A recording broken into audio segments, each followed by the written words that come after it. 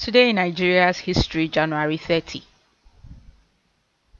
2012, Hamza al-Mustapha, the chief security officer to the late military head of state Sani Abacha, is sentenced to death by hanging by Lagos High Court for the murder of Kudirat Abiola, wife of presumed winner of the June 12, 1993 election, M.k.o. Abiola, who was murdered on June 4, 1996.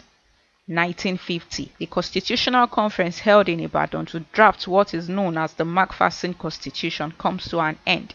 The conference began on the 9th of January. The Constitution, which was supposed to be a federal constitution, turned out to be more unitary. It was replaced by the Littleton Constitution in 1954.